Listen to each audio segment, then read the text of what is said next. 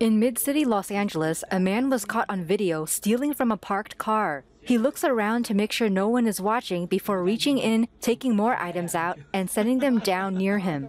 When he is done, he takes off with them.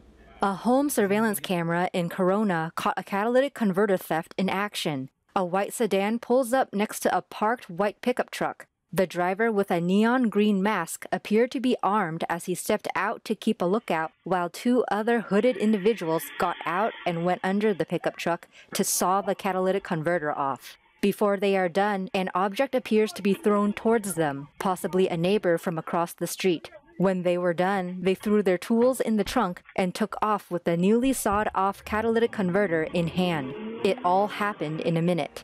In Riverside, another smash and grab targeted a jewelry store at Daniel's Jewelry. Pedestrians from across the street watched as four hooded thieves ran out with bags in their hands. They drove off in a dark gray sedan. According to the governor's office on Wednesday, this year the state has recovered over $2.6 million in stolen merchandise and made 409 arrests.